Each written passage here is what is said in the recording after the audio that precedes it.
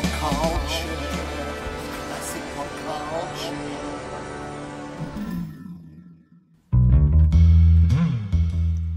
Our classic pop culture theme song by Joe Mandica, Australia's gift to the world of pop music. Thank you, Joe, for writing, producing, and performing our classic pop culture theme song.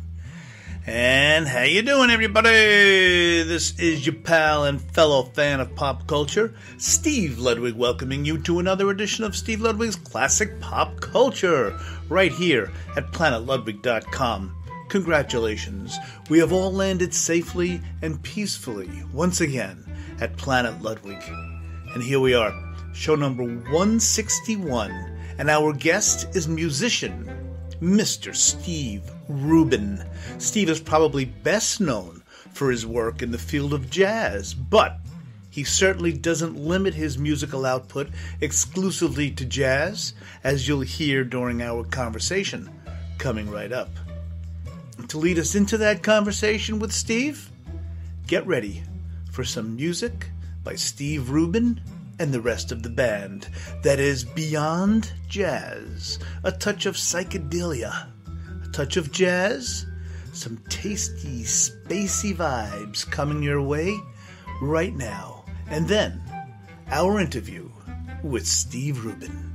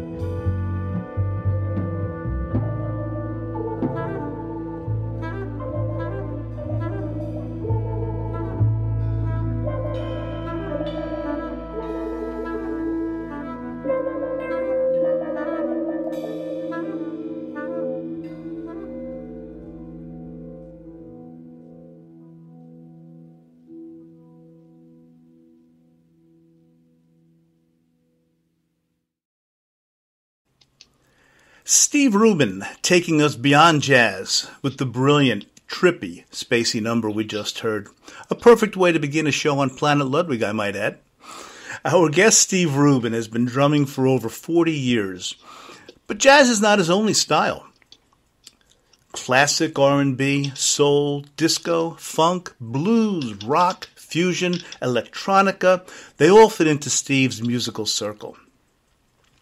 The New York Hudson Valley Jazz Festival, produced by Steve, returns this August 12th through the 15th, and you can go to hudsonvalleyjazzfest.org and learn all about it, and get yourself to the fest that the New York Times described as running the gamut from mainstream jazz to performances that push the music's boundaries into territory that have not yet been explored. Let's see how far we can push Mr. Rubin's boundaries as we welcome to classic pop culture the magnificent musician, Mr. Steve Rubin. Steve, welcome to the show.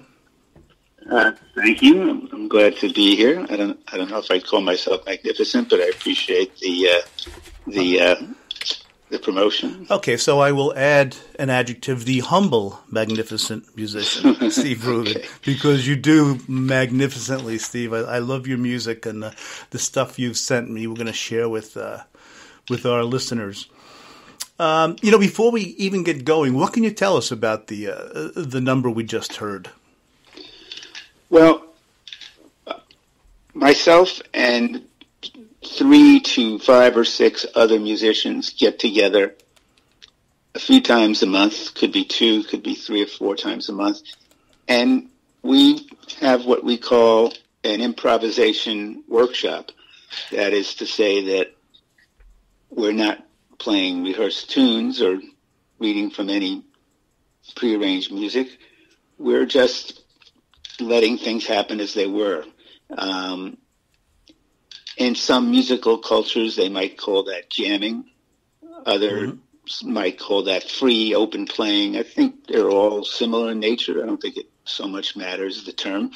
But what we do is we just play and we'll record it and we'll listen back, and we might put in 2 or 3 hours, and we might find that there's half an hour of stuff that we don't think works, and another half hour, an hour that we think sounds okay, and then maybe another half an hour or so that we go, wow, that came out better than we thought. So we just allow ourselves to enjoy the moment. It's a workshop in listening, and that's a key component in any style of music that you play. Yeah. It's when you describing that reminds me, or I see a parallel.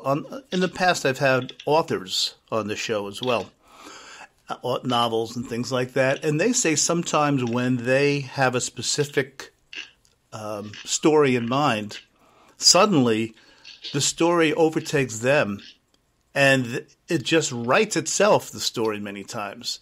It sounds a little bit like what you guys go through with what you just described. I mean, it's got to be a very cool feeling saying, wow, where are we going? Where is this taking us? But you just go with it. Is that fair? Right. Well, yes, I'm sorry. Well, that's what draws us to do this, is the idea of we're surprised. We don't know where this is all going to lead. And we just let things unfold as they were. And we don't have any expectations in terms of what we think's going to come out. And so that's a kind of a good way to approach it, because that way you're not disappointed. And you're not setting yourself up for any surprise. Yeah, in a way. Mm-hmm. It's got to be. Steve, I play no musical instruments, but music is such a big part of my life. But if I were to play, I think I would. That would be my favorite way of playing. Okay, great. Jamming, or whatever umbrella you want to put it under. Do you prefer doing structured work, or are you more apt to like what we just heard? Or is that an unfair question? Okay, well, no, it's what I would say a question that often is asked people who play music. I like to think of music a little bit like anything that you have a taste for. Let's think about going to an event where there is a buffet, and you look over at the buffet, and at that moment you think, wow, look at all that great Mexican food. Then you walk a few steps down and you go like, wow, there's some really good Italian food too. Mm-hmm. There's Indian food. So I think we all have had experiences where we've had quite a melange of different choices on our plate. And then there are times when you just eat one style. I think it depends. There are times when I absolutely love playing tunes. They could be rock tunes or funk tunes or disco tunes or straight ahead jazz tunes.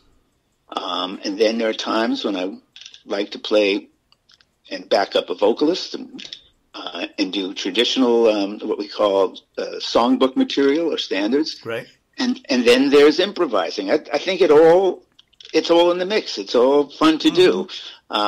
We do this on a regular basis as players because generally you'll find when it comes to playing music where you're just improvising, there are less opportunities to present that in clubs or restaurants and cafes. Yeah, I can see that, yeah.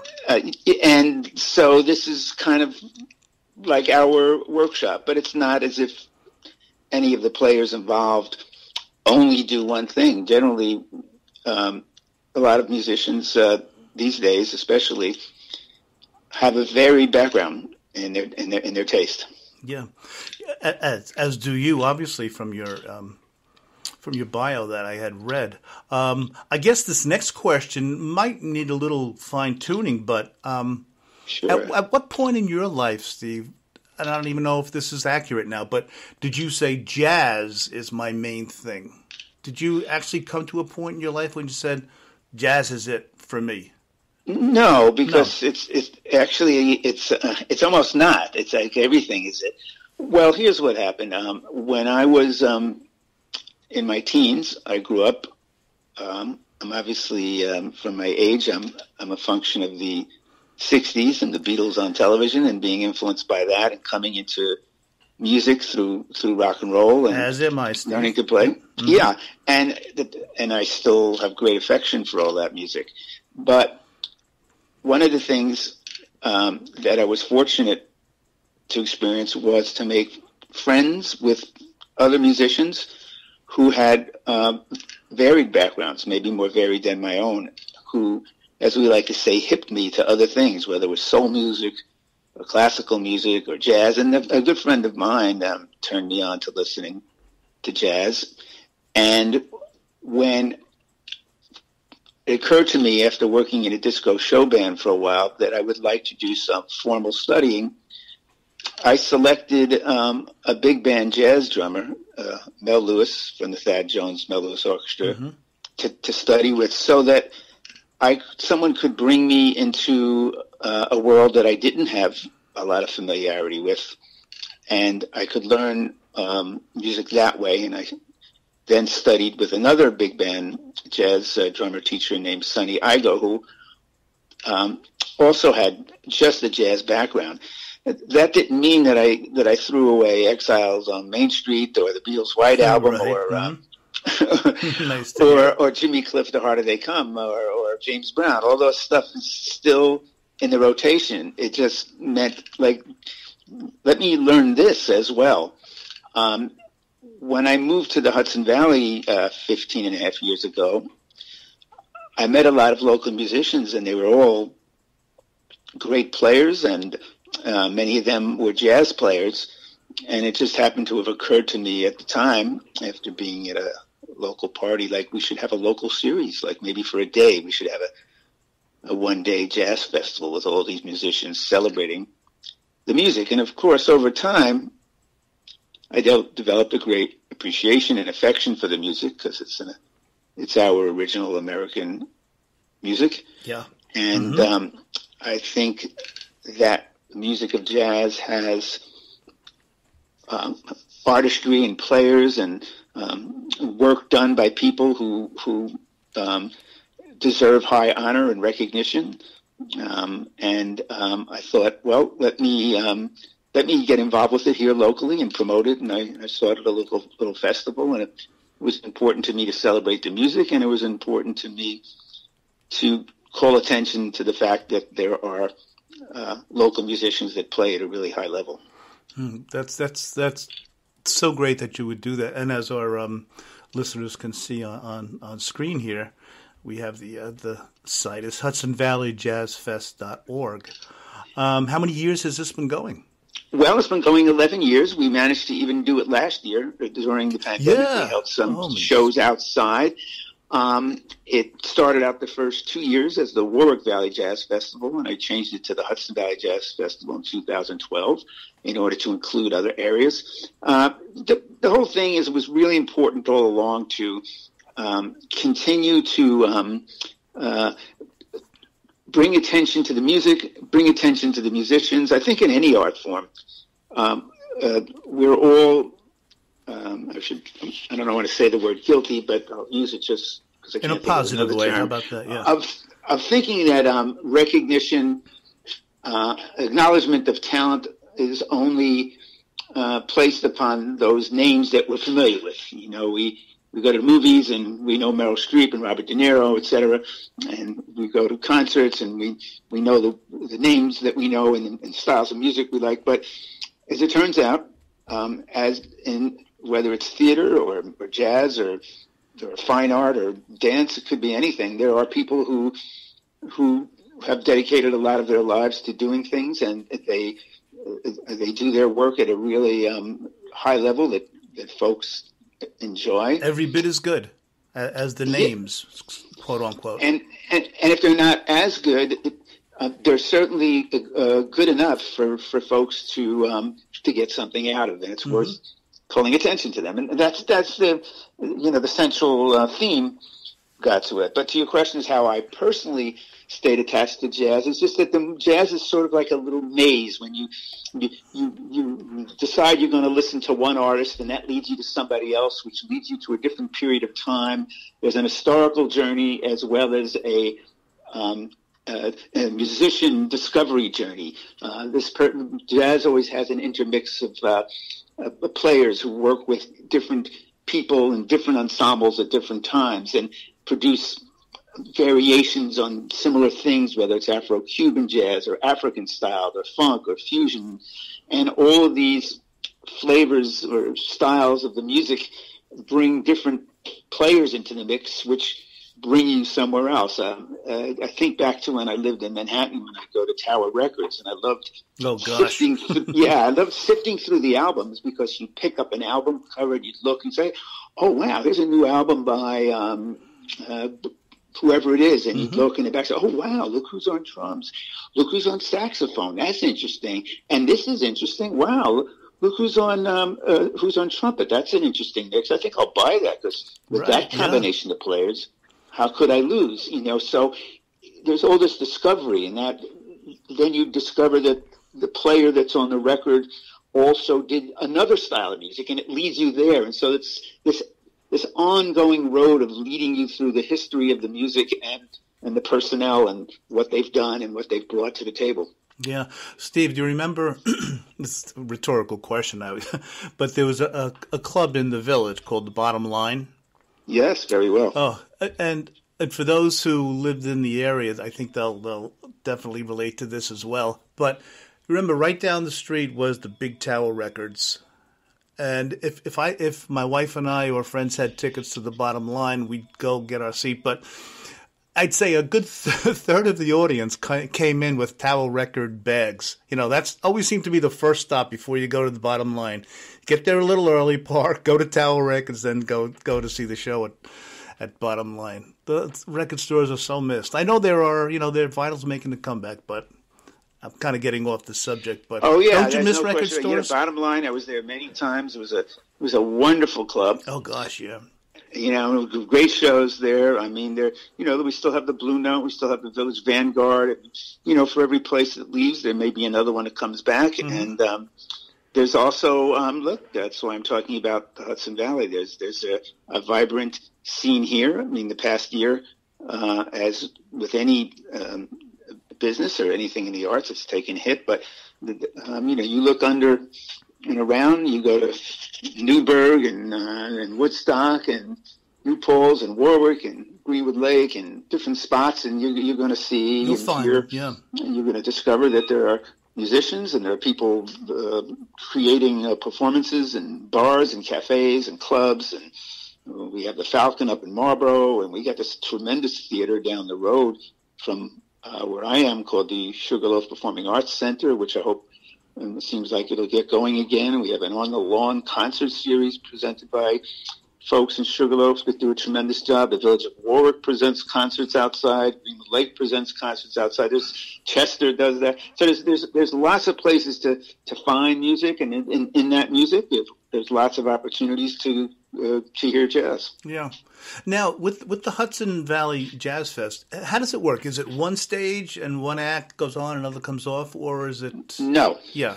The way it's designed is Hudson Valley Jazz Festival is a collective of sponsors and venues. We could have, and it changes from year to year with a fair amount of consistency. You can have a show in a coffee shop, library, art gallery, community center.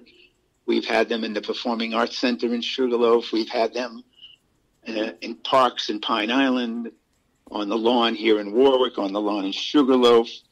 We've had them in Warwick Historical Society owns some buildings. We'll have it there. We've had it in the Warwick Valley Community Center. So the idea is that we create multiple environments. We don't create environments. We create multiple shows that take place in different environments. So if you'd rather sit outside on an afternoon, we've got a show for you there. That's fantastic. If you prefer something more formal in a theater, we'll generally have a show for you there. If you like being in a restaurant and being social with people and drinking and having a good time, bringing a group of people and having dinner and also hearing jazz, well, we have quite a few of those opportunities. That is super. We discover places that would be ideal for it. We look for sponsors to help us create these concerts, and then we put together a schedule based on location and the artists involved so that the program could be as varied as possible.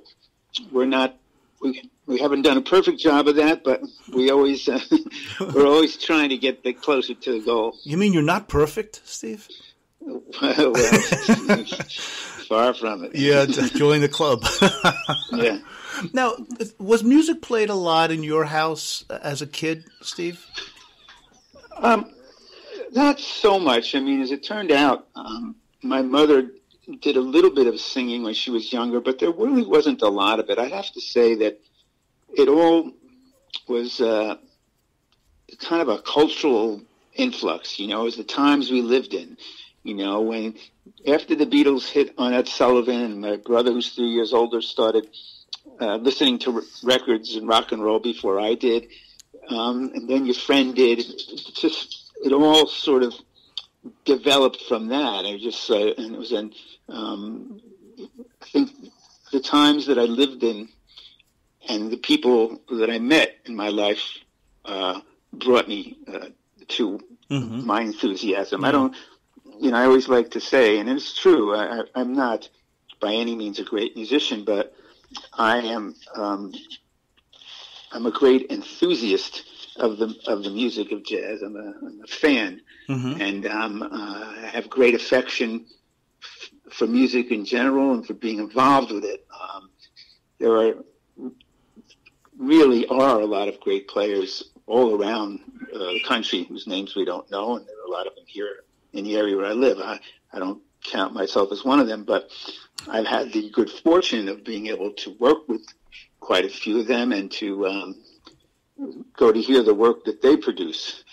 And I think if you have the right attitude about the art that you're involved with, that'll take you along pretty far. And just by staying involved and supporting fellow artists and so forth, I think that makes a difference. What steered you toward the drums? Well, that's an interesting story. There's something quite specific. I have a memory that's absolutely clear of being a little kid. I don't know, maybe I'm 9, 10, 11 years old. I'm not sure. I could probably figure it out, but it was a cousin's wedding, and I was staring at the drummer. I could still visualize it to this day, watching him play with brushes and looking at his feet on the pedals, and it was like, it just drew me in. I thought it was, whatever it was. I probably didn't think the word cool in my head when I was 10, but whatever you think there when was something you're 10 years old yeah. in 1964, 1965, 1962, who knows what year it was. Mm-hmm. Whatever thought process you're capable of at that point in your life, it was equivalent to what a kid today would say, like, wow, man, that's cool. And I was drawn to it. And every time Gene Krupa or Buddy Rich was on television, I was drawn to it. I remember Sammy Davis Jr. playing drums on a variety show, and I just had this great attachment and fascination. And I remember shortly after the Beatles came out, there was a group, the Dave Clark Five, led by a drummer, and he had a nice shiny set of drums, and that really caught my eye. Mm-hmm. And it's never easy to put into language, like, why people have attachment or fascination for something. I'm not so sure that it's easy to answer. It's useful, because the magic is that you're there and you get drawn to it, and that's enough of an experience. Drummers have always amazed me, Steve, and you're the perfect person to ask this. I mean, do you even think as you're drumming, like, with your feet moving, your hands? I mean, I don't see how you keep the beat. I know that sounds like such a layman's question, but is it just natural? Same thing applies. Sure. So the same thing applies to any instrument. I think any skill, really. I mean, if you at some point in your development, whether you're learning to hit a ball or you're learning to play an instrument or to paint, you might learn a certain set of skills and tools. Obviously some people have some natural abilities that carry them further than other people. Some people have the beginning of those things, and a little bit of knowledge then takes them further. And at a certain point in a performance as a musician, your brain is on, because it has to be. You might be reading music and you have to focus on that, or you're paying attention to structure and form. I'm paraphrasing someone else. The guitarist John McLaughlin talks about that in terms of you get to this place where you develop these tools and this knowledge that maybe you've studied or worked on, and both. And while you're doing the work of making music, playing your instrument, these things kind of blend together in a non-conscious kind of way. You're not thinking at every moment, like, well, now I have to do this in order to do this. Right. That's what I would think. For some of us, and I would be one of those people, if your brain gets turned on for too long, in terms of being self-conscious of everything you're doing, it could ruin things also. And I think your knowledge, whether your scope of what you've learned in your life through study and through experience, all gets hooked into the mix of who you are as a player, and it is available for you to use in ways that I don't know that. I'm talking about it because we're talking about it, but in ways you don't really have to talk about, because it exists through the final product. You go like, wow, that's beautiful what that person just played on the violin. Right. Yeah. Yeah. It's a feel. I would assume it's a feel kind of thing. It's everything. It's a feel. It's knowledge. It's skill. It's technique. It's natural. It's studied. It's all those components. And for different musicians, there might be a different mix. I mean, there are people who can access a set of skills and inspiration more efficiently and with a greater reservoir of ideas than some other people. Mm-hmm. And there's some people who develop physical gifts on their instruments that are more developed than others, and so forth. It's there's a lot at play there. Yeah. Do you can you put into words what, for you anyway, distinguishes one drum set from another? What makes one better than another? Oh no, and most musicians don't really spend time chatting about that. Mm-hmm. As it turns out, that's the kind of the only people really talk about that are the people selling the product. It's a subjective thing. It's sort of like it's like buying furniture for your living room. I mean, except this is involving sound. I mean, there are characteristics to different manufacturers' drums, and by virtue of sizes of them, mm-hmm. that certain drummers will use for certain styles of music. But ultimately, it's not. It's way down the list of things to think about, even though all of us think about it because it's fun to think about it. Right. Drums, equipment, it's the same thing. A really good musician will make music out of even a lesser quality instrument within limits. Obviously, mm-hmm. a piano has to be in tune. Obviously, the drum set parts have to function. I mean, aside from the extremes. It's not really.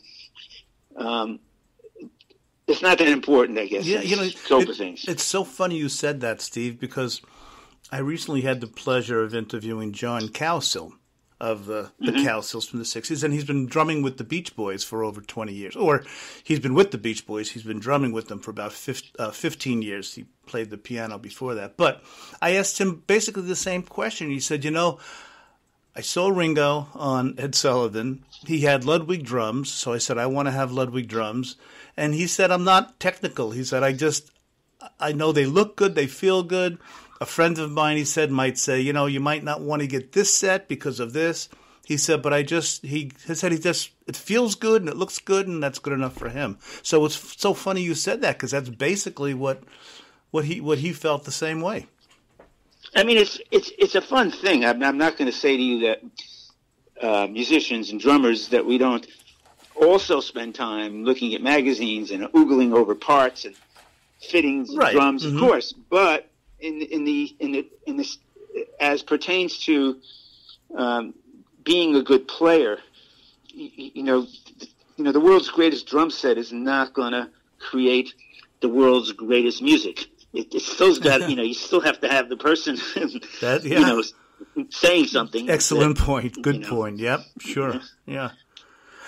Steve, how about this? Might be a nice time. Why don't we check out a video that you shared with us? The Hudson Valley Jazz Ensemble. Great. Yeah. This way, our audience can check you out and some of your fellow musicians. Before we look at it, can you remember can you give a brief background to the performance? Sure. That's a restaurant that's no longer here in Warwick. It was called the Doutage, and that was a spot that for a few years there was having jazz, if not every week, almost every week, and there were a rotation of musicians that played there. And my being here, I got an opportunity to play there several times, and a few times a year. And I don't remember exactly who's on this. There's several players on there. I know. I think it's as a matter of fact, Steve, what's good is the names are listed. Yes. Yeah. So that's So this could have been. It could have been my 60th birthday party. I'm not sure. Or it could have been just a holiday event. I used to do shows like that there. And my friend and trumpet player Rick Savage recorded it, and everybody was there. My wife and some other friends and some other family members. And every time I did a gig like that over there, I'd invite other musicians to come by and sit in. And my friend Gabrielle Tranchina singing, and her husband Joe Tranchina on keyboards, and we would do a variety of material. Which kind are you playing? Does it? St. Thomas. Oh yeah, St. Thomas. Yeah, that's a tune I always love playing. I think I forget who wrote it. I think it might be the saxophone player Sonny Rollins. But I always liked playing that. I thought it was a good tune for party because it has like a festive feel to it. Mm-hmm. So even though I put together the band, I wouldn't necessarily decide on every tune we played, but there was always one or two I might say like, oh, I want to make sure we do St. Thomas. Few definites, so we did. Well, how about we check it out right now, everybody, with the Hudson Valley Jazz Ensemble, our guest Steve Rubin and friends.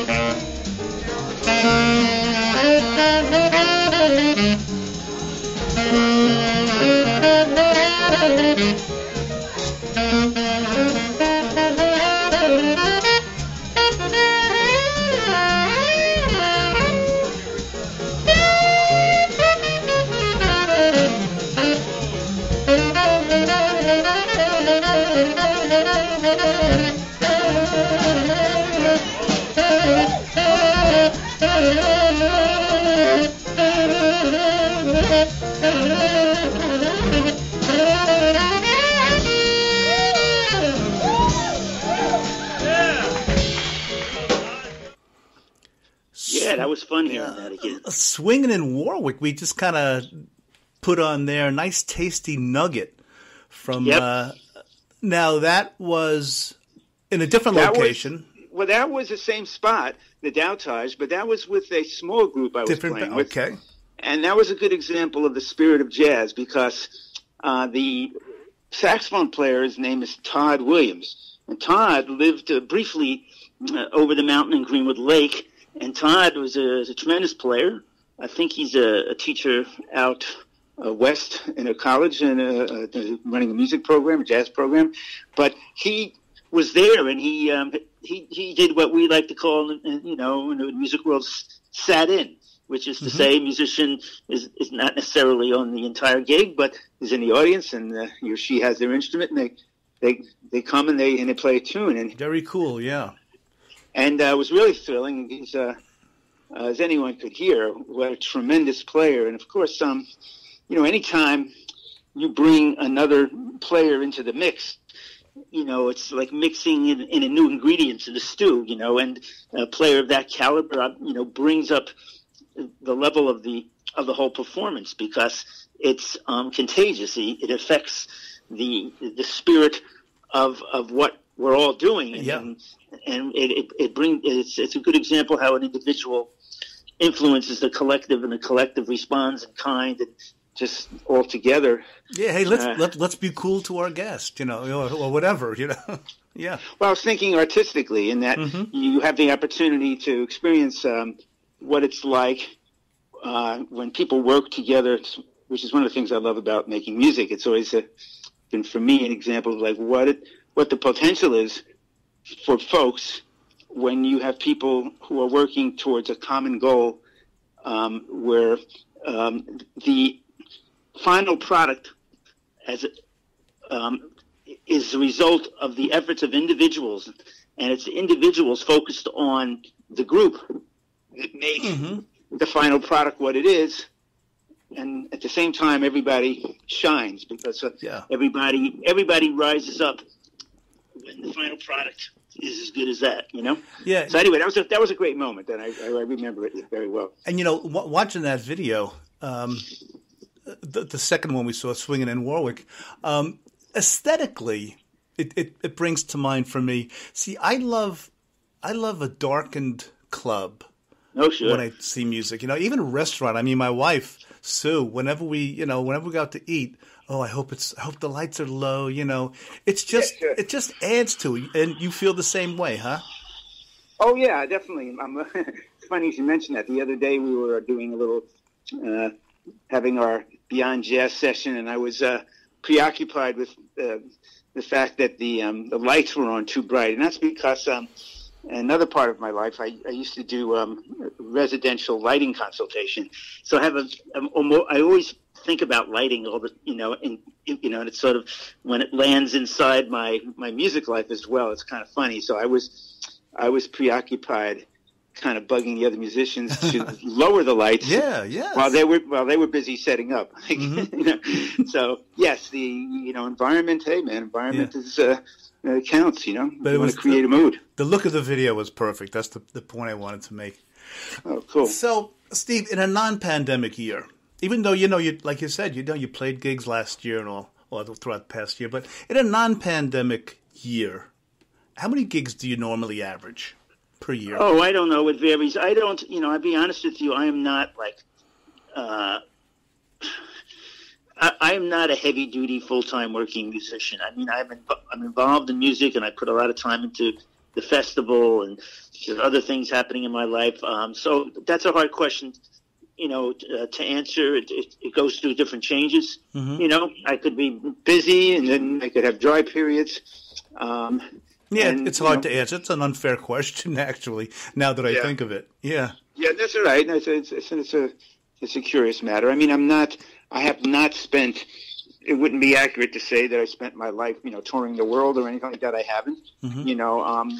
I've done lots of different things in my life, and music is a central theme that's always been there. Is of premier importance and defines who I am in so many ways, though not necessarily entirely. But the important thing this year is to focus on seeing how folks work together towards getting us past this crisis we're in, and support venues that present live music, and get to a place where people are comfortable not only performing there, but people are comfortable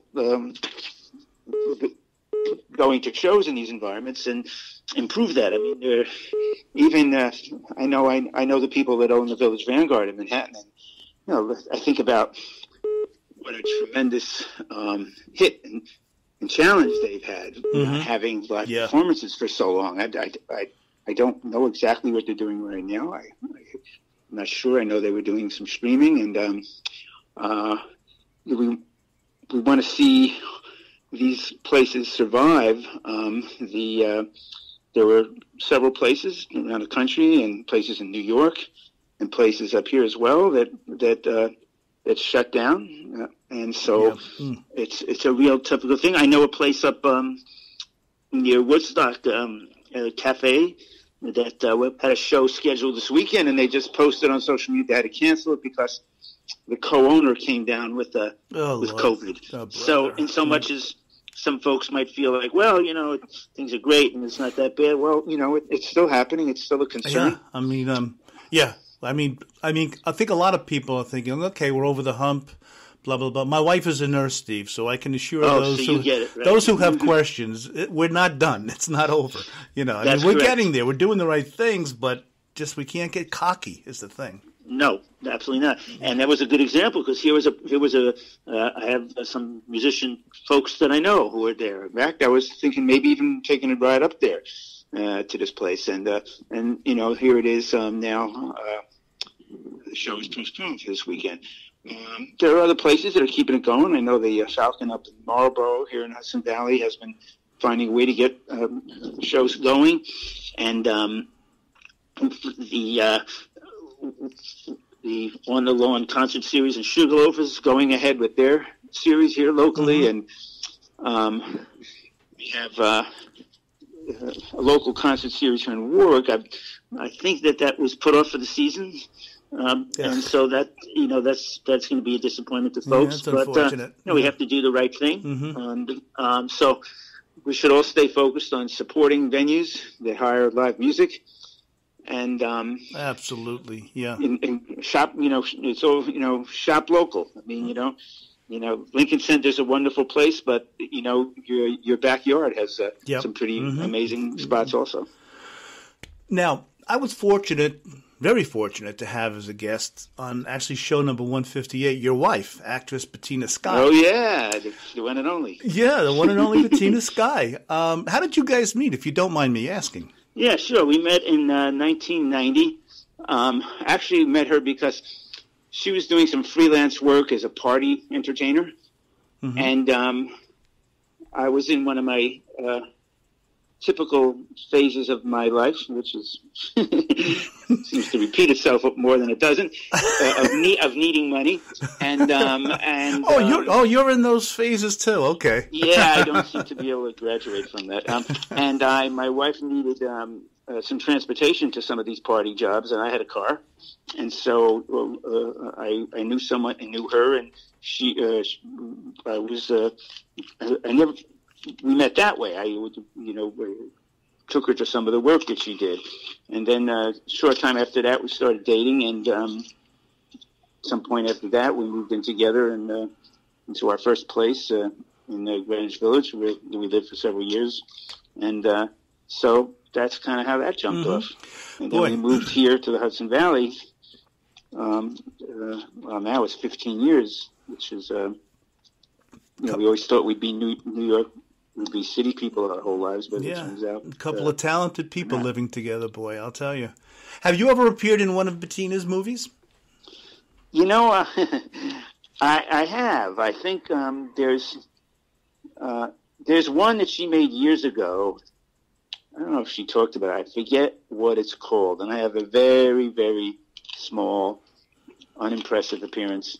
And then there's a small video that a friend of mine came up here to Warwick, and our friend Marla she's a singer, and she shot a video in a local pool room here, and of a tune that she wrote, and Bettina was featured in it, and I had a small part in that. So it's not a movie, but it's a mini video.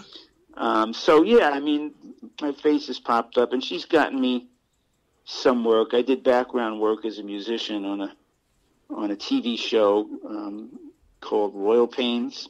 Oh yes, sure, absolutely. Hey, that's great. Let me see if there's anything else. But yeah, there is a movie. I think it was Up All Night. I think that's the movie. You have to ask Bettina that. I don't remember it that well. All I remember is when my friend saw it, he said, "Wow, I'm watching this movie," and all of a sudden, I'm thinking to myself, "What's Steve doing in here?" So I guess that was a critique of my acting. He puts the top back on his wine bottle. Okay, I'm seeing Steve Rubin now. So. Because when Bettina was on, she actually we listened to a song when she kind of scattered with you guys on a song. Oh yeah, that's right. Yeah. Thanks for reminding me. Well, what happened is, Bettina and I support each other's work. We go to as many performances as we can. Over the years, I've been to so many of her performances in theaters in Manhattan and small theaters up here, and she's come to so many of my gigs. It's just that's what you do. And she came down to one of our Beyond Jazz improv sessions, and my friend Bob said at the moment, "Hey, why don't you do something on the microphone, and we'll play." And we just, it's sort of like playtime for adults, like we're playing around, right, and we recorded a little something, and she was involved in it. So yes, she was part of our session that day. Briefly. It was cool. It was very cool. Yeah. It's funny you said playtime for adults. My wife always used to ask me. She actually gave up on it now, but she used to ask me, we've been married, we're going on 41 years now, and she wow. Every once in a while she'll ask me, what are you going to be when you grow up?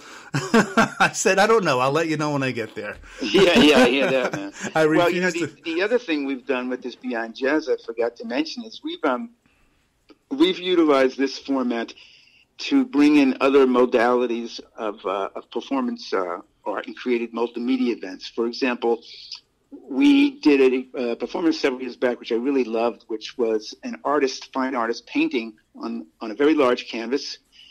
And as she began to paint whatever she wanted to paint, we played music to complement it. And she continued to paint in response to the music we were creating. So it's a mutual improvisational session. Wow, how cool is that, man? We've done that with dancers. We've done that with poets. And we did that 2 years ago. We put together a slideshow of images. And we had the images projected on a large screen. And we had invited folks to come in to listen to us create a soundtrack to the images that were being presented on the screen. Wow, what a great, cool idea!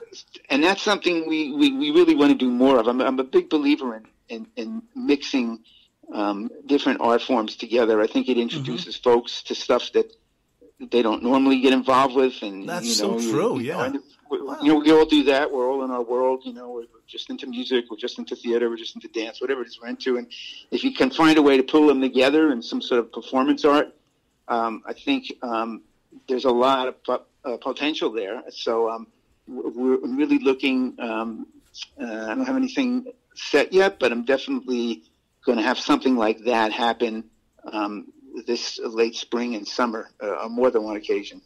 Now, Steve, should we go to, for instance, when you eventually have this event that we were just talking about, late spring, early summer, how can we find out about that? On your Facebook page? Right tell now, us, yeah. Okay, so right now, there are two places to get information about music that I'm involved with. As the festival develops, which it really hasn't quite yet for this year, that information would be at the Hudson Valley jazzfest.org website. Right. As relates to what I'm involved with my other friends at this improv project or just gigs that I do, that information is best found by just following me on Facebook, Steve Rubin, and because aside from my pictures of my wife and my tofu dinner and my dog and my two cats, once you can get you can stomach that ridiculousness, you'll also get some information about what's happening musically, and there's also a page called Warwick Hudson Valley Jazz where I talk about the festival, and we try to, as much as possible, help promote other people's work as well. Like, for example, I'm playing a gig down the road on May 22nd in the town of Florida, outside of a tavern called Mattingly's Tavern. I'm playing May 29th at a art gallery in Port Jervis called the Upfront Art Gallery. And sooner than that, I think it's May 8th or 9th, I forget, but they can find out by going to Upfront Gallery's website. Some friends of mine, musicians, our music trios, a jazz group is playing there as well. So, I try to, in a certain way, we try to promote one another. Sure. By going or mentioning it, and I have other performances in different places, different towns, and I'll put that information up as it comes up. I used to have a regular Sunday monthly gig at a really great restaurant here in Warwick called the Iron Forge Inn, but with COVID, obviously that hasn't happened. Changed plans, yeah. Maybe they'll bring that back. Mm-hmm. So we're in this pattern. A lot of musicians, certainly those of us that are not, established artists, in terms of having big followings and so forth, of waiting to see how these venues that had music as part of what they did, how they, and if they reintegrated into what they're about. And it's really up to the public in a way to show the support. I shouldn't say it's up to them, but we would appreciate the help, I think is a better way to put it, of the public to inquire. I mean, if you go to a restaurant or a cafe or someplace and you used to hear a jazz group or something, ask them if that's going to happen again. We have to we have to be part of sustaining the interest in live music. We all have to be part of that. Very important and well put. Yeah. Now, Steve, before we say goodbye, I'm going to ask you an impossible question, of course. Sure. And now, actually, after having spoken with you, I originally was going to ask you, who are your top 3 jazz artists? But if you'd like to expand and just have your top 3 music artists, if you want to not limit it to jazz, because you do have this wide circle of genres, who are your 3 top musical artists? Oh, I really can't say. You can't, right? I know. It's an impossible It's almost like a mood thing. I mean, if I named one jazz artist or one rock band or one soul artist, then it would seem like that that's the thing. And let me say this. I share the same affection and influenced by the same sets of artists that many musicians are. So if you grew up on rock and roll, then sure, you're influenced by the Beatles and the Rolling Stones and Led Zeppelin and the Allman Brothers and Johnny Winter and so forth. And if you listen to soul music, how could you not be influenced by Aretha Franklin and James Brown and Al Green? And, right, but that doesn't mean you don't like Sam Cooke. I know, yeah. Right, Sam, right. If you're listening to reggae, you have to have heard Jimmy Cliff and Third World and other groups. And of course, there's Miles Davis and Coltrane and Louis Armstrong and Keith Jarrett and Elvin Jones and, Weather Report. And, I mean, on a given day, I still listen to CDs in my car. Me too. I could reach into that little, that little pocket, on the side of the seat there. And, I might pull out, Beggar's Banquet, and I might pull out Keith Jarrett, the Cone concerts, and I might pull out James Brown live at the Apollo, and I might pull out Joe Zawinul live. I mean, it depends on the mood I'm in, or I might pull out, some, series of classical recordings that puts me in a frame of mind. Yeah. It's all in the mix. I think your answer. It's all there. Yeah, I think your answer that you can answer it is actually the perfect answer. It's all there. Yeah. I mean, I mean, there are things that come up more often because you have a preference.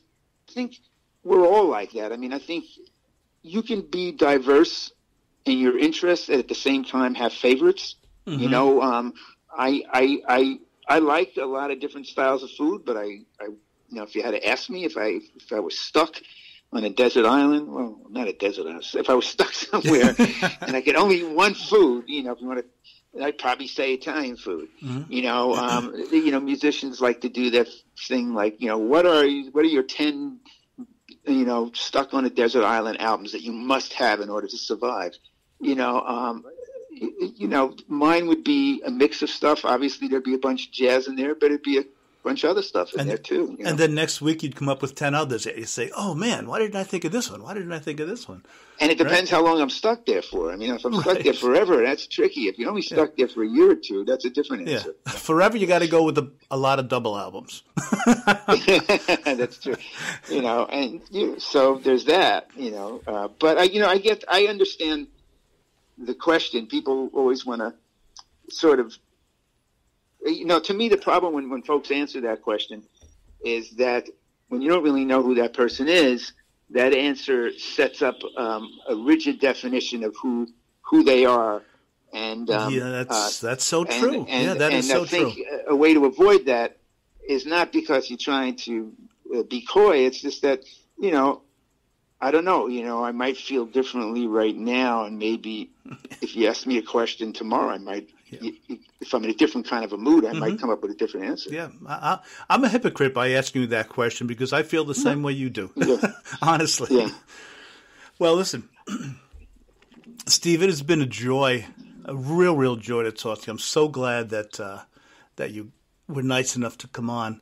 Hey, I appreciate you asking me. It's very nice. I feel honored that anybody would be interested. So just great talking with you. I wanted to finish up with a number that you shared with me called Green Dolphin Street.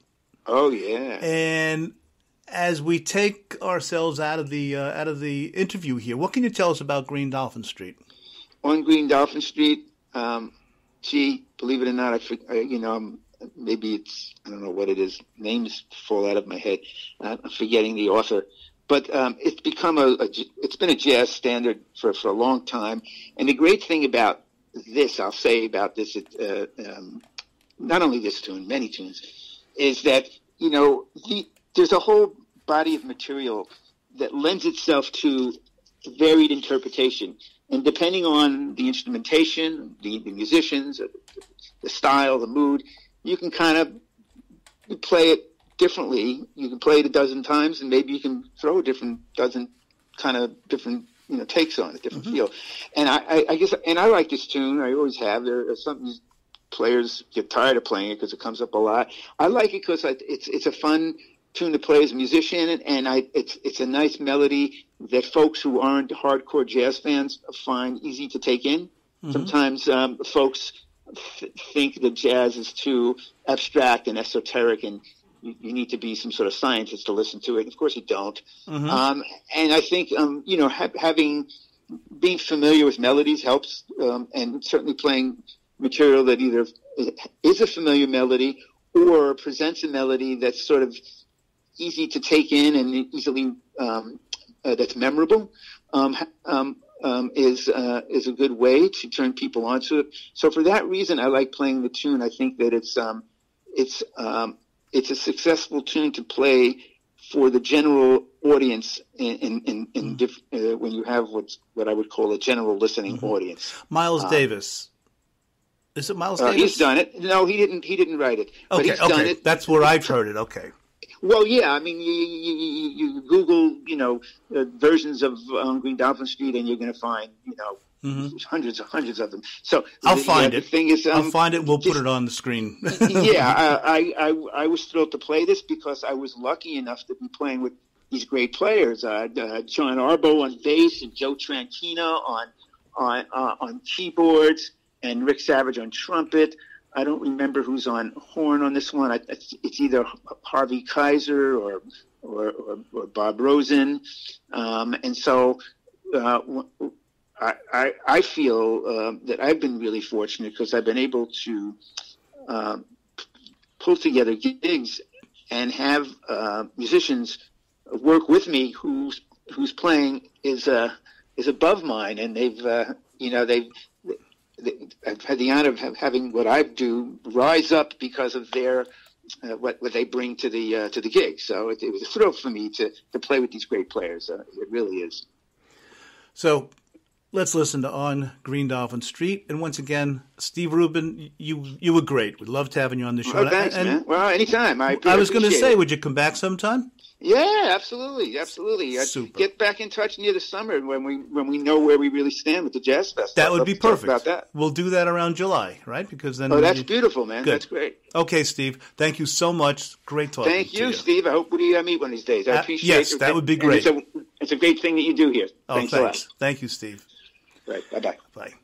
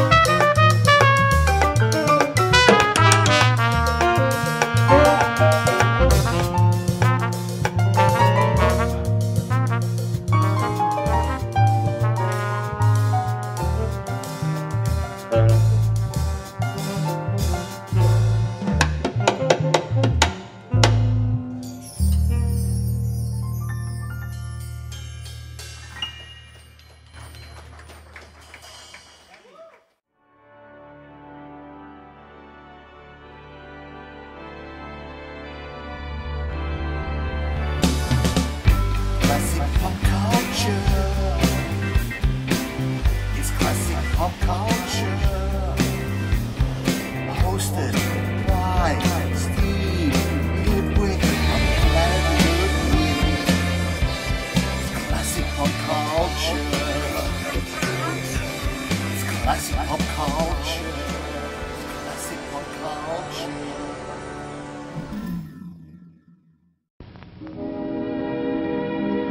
And now, folks, it's time to say goodnight. We sincerely appreciate your patronage and hope we've succeeded in bringing you an enjoyable evening of entertainment. Please drive home carefully and come back again soon. Good night.